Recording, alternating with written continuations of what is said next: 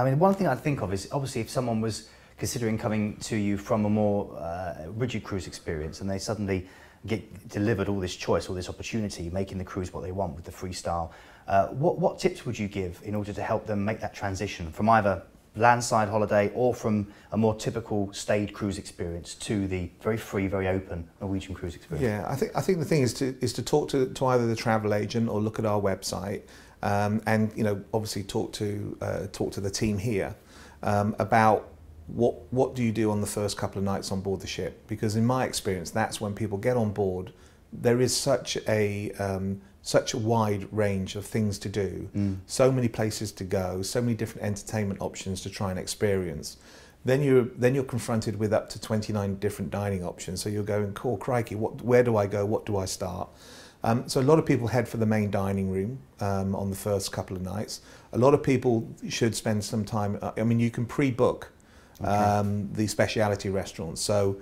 Do you need to pre-book the main dining room? So when they get on board the first day, they don't have to pre-book. They don't have to pre-book the main dining room. All that we ask, and you don't actually have to pre-book the speciality restaurants. And we have a traffic light system all around the ship. I think there are probably around about 50 or 60 different screens around the ship in the bars and public areas, and it shows you all the restaurants, again, like a traffic light. Green means there's plenty of space, you don't need to book. Amber means, it's filling up, and red means actually the restaurant is full at this time. You could be sitting on deck 12, enjoying a bar, looking out on the views, and then your restaurant that you want to go to maybe is on deck 7 or something, and you can check and see before you decide to move down there if it's busy or not. If it's worth you. Or you can see a restaurant and say, hey, tonight, why don't we go and try Cagney's? Cagney's looks open and we don't need to do it. And there are people that do that, and that to them is freestyle. It's about having the freedom and the flexibility to do what they want. Other people like to know, okay, well, I want to see a show, and so we know what time the show starts, and they either want to eat pre or post that. And if they wanted a speciality restaurant, then they say, okay, well, actually, we're going to take the kids and we're going to go and have, try the Italian. So they will pre-book that. They can pre-book that while they're before they go. So you can do that online, or you can do that through the team here, or you can do that when you're on board the ship. So a lot of people tend to book maybe a speciality restaurant for a wedding anniversary or something like that. And a lot of people maybe book it on the first night, so they know that they've got somewhere they're going to go. It gives them time to explore the ship. So my advice to anybody coming on board the ship would probably be on the first night and maybe the second night is to pre-book a speciality restaurant, or go on board and make sure that they get time for the main dining. So.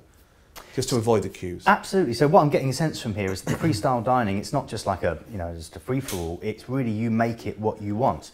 You can make it more structured, and you can make all your bookings beforehand and work to a timetable within it. Or you can go loose and easy and just go with the flow. Which is lovely. I mean, I always talk about my example as my family. So, myself and the wife and the 2 children. There are some days where we know we're doing some short excursions. We know we're going to come back. We want an early dinner because we wanted to see a show. So we would book that day. And then there are other days where actually, we're just going to go freestyle. So, we'll sit there, we'll have a drink, we'll have a nice cocktail before dinner or whatever, and then we decide where we're going to go. And sometimes we use the panels on the ship to show us where the restaurants are and say, what takes our fancy tonight? Do we, do we fancy French? Do we fancy Italian? What about some Asian foods? Do you want sushi? Do you fancy the teppanyaki? So we just go like, and the kids love that too because they're teenagers. So. Absolutely, it's very exciting. Okay, tell me about the Haven, because that's another part of this, of the kind of within the kind of freestyle experience, isn't it? Yeah. So on all of our ships, on the big new ships that we have an area of the ship called the Haven by Norwegian. Okay. And really, the Haven is an area that is really it's a ship inside a ship concept. So it's an area that is basically it's our suites, and it's private access. You have your own concierge, private butler. It has its own dining room, it has its own bar area, own sun deck, it has its own little spa area and things like that. So it really is an area for for your suite customers that they can actually go experience the quality of that type of product in an area where they are obviously in a different part of the ship. It's exclusive to them. It's exclusive to them. It's private key access. It gives them access to everywhere else on the ship as well if they want to. That's so unique because what we do have, the type of accommodation is actually 6-star plus. But it gives them the ability to say, hey, you know, I'm going to go down and watch one of the big shows. I'm going to go and watch Rock of Ages. I'm going to go and watch Legally Blonde or the Blue Man Group.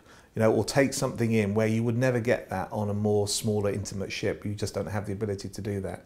Or you can go into one of the specialty restaurants, or you can go to the jazz club, or you can go to Howl of the Moon and watch the dueling pianos, you know, or the Grammys experience, or you can go to the ice bar. I mean, the list is endless that you can do. And then when you've had enough, you can go back to the privacy of the haven. So it is a very unique area of the ship. We see a lot of growth coming through high-end customers that have typically maybe been on the 5-star products in the past, but have not had that flexibility of doing the activities, particularly with children. You know, those type of ships aren't really geared towards children's clubs and things that we have. Aqua slides. You know, we have 5 slides on our big new ships. It's like a mini water park. And having done one where you stand in there, you cross your arms, you say a few prayers, and they count you down 3, 2, 1, and it's a free fall drop. I mean, it's just so much fun for the kids that actually multi-generation families are now booking into these suite areas on board the ship. So it's just, there's lots of things for everybody on board Norwegian Cruise Line.